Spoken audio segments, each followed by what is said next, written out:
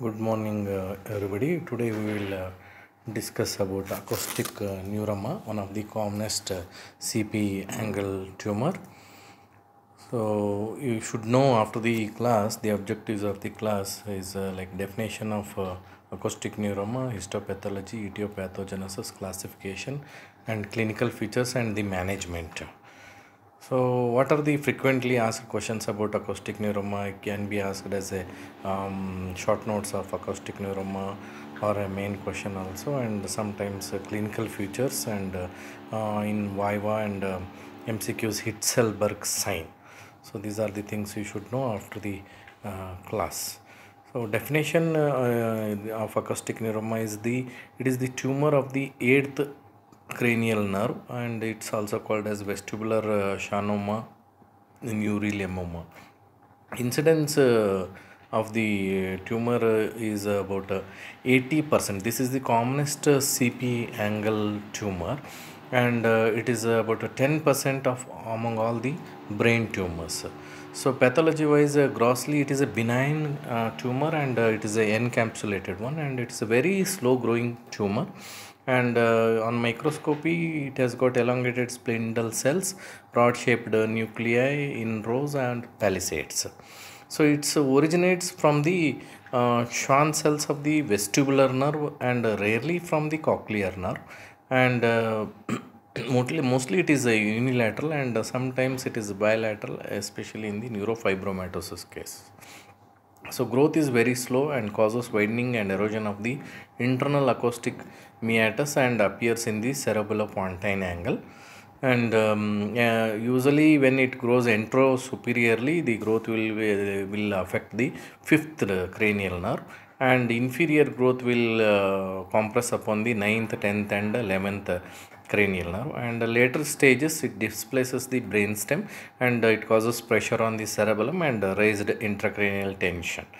So the phases of the tumor growth are called as intracanalicular, when it is inside the internal acoustic meatus, then cisternal, then compressive and hydrocephalic phases. So classification wise, size wise, like initially it will be intracellular, and when it is less than 1.5 centimeter, it is called small size, and between 1.5 to 4 centimeter it is the medium sized one, and more than 4 centimeter it is large size.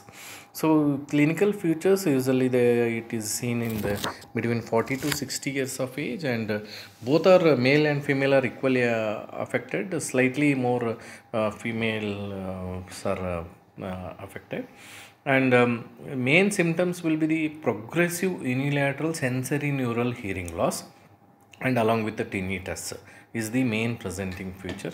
The hearing loss is characteristically there is a marked difficulty in understanding the speech. So this is a retrocochlear hearing loss. So that's why there is a marked difficulty in understanding the speech.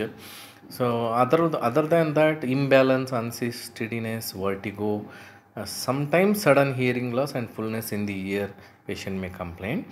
And earliest nerve to be involved is the fifth nerve, when it is out of the internal acoustic meatus, that causes reduced corneal sensitivity, paresthesia of the face, and this involvement of this nerve, that is fifth cranial nerve, indicates that tumor size is around or more than 2.5 centimeters, and it has come into the occupying the cerebellopontine angle. And when the nerve grows downwards, it affects 9th and 10th nerve, which causes dysphagia and hoarseness due to palatal, pharyngeal and laryngeal paralysis. And other cranial nerves affected only when tumor size is very large.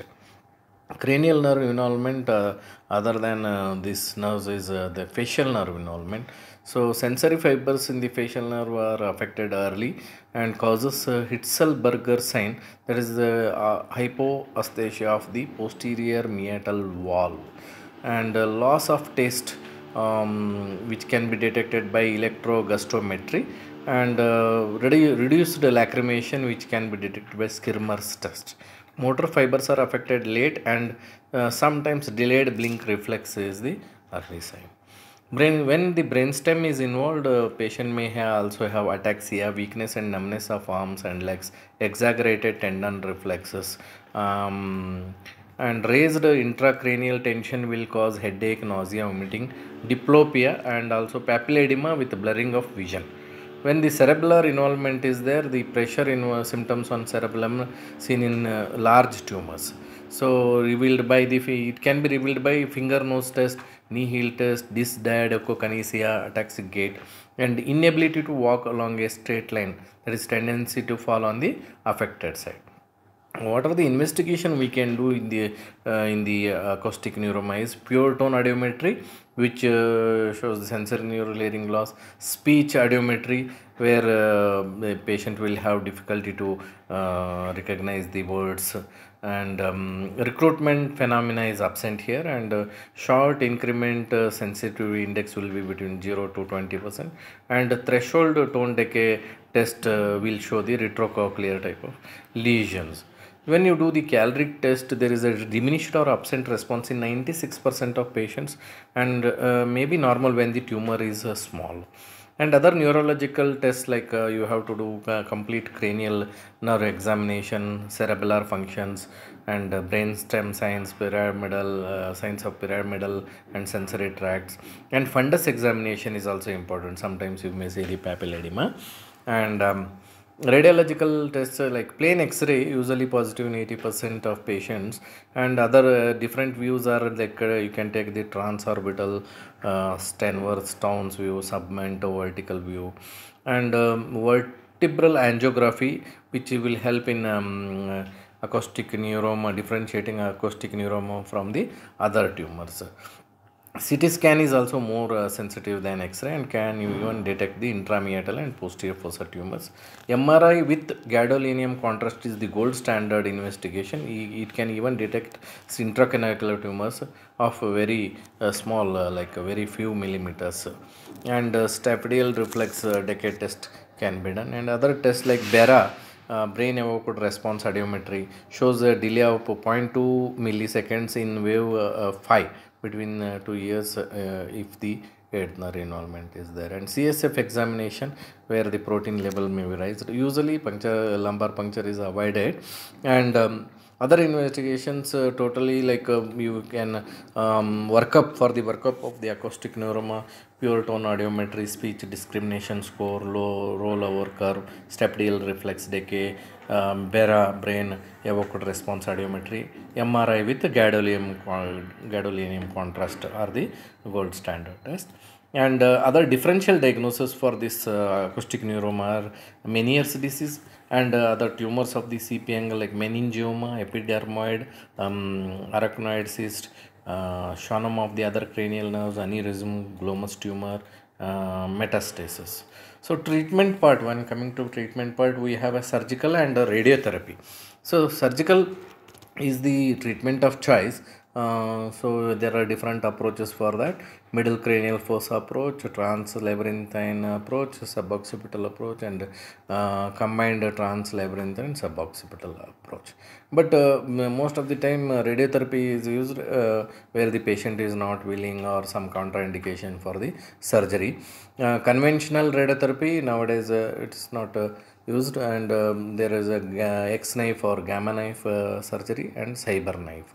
X knife or gamma knife surgery is a stereotactic radiotherapy. Advantages of it is a minimal radiological effect, side effects, and causes a reduction in tumor size and growth, and can be used in patient where surgery is not feasible.